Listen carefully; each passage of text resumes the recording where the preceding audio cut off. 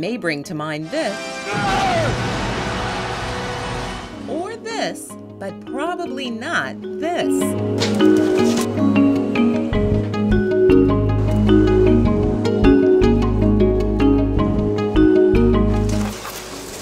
Unless, of course, you're one of 3 labs and a data coordination center involved in the Knockout Mouse Project, also known as COMP, funded by the National Institutes of Health Common Fund.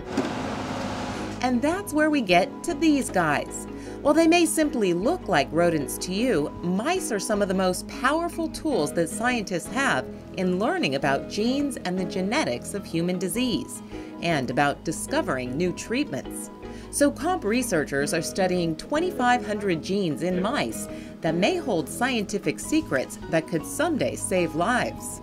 The goal is to create a knockout mouse for each targeted gene by inactivating it, which will provide researchers with valuable information about what that gene actually does and how it might contribute to all sorts of problems like cancer, infertility, and obesity.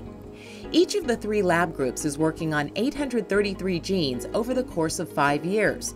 This pilot phase will lead to another 5 years and another 5,000 more knockout strains. All the data is collected, analyzed, and made freely available by the COMP-funded Data Coordination Center, and all mice are available to any researcher who wants them.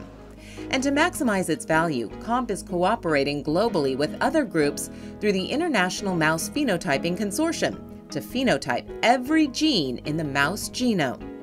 So in short, someday these little critters could play a huge role in knocking out some of humankind's most debilitating diseases. Think that's impressive? Here's what we've already accomplished in just 3 short years.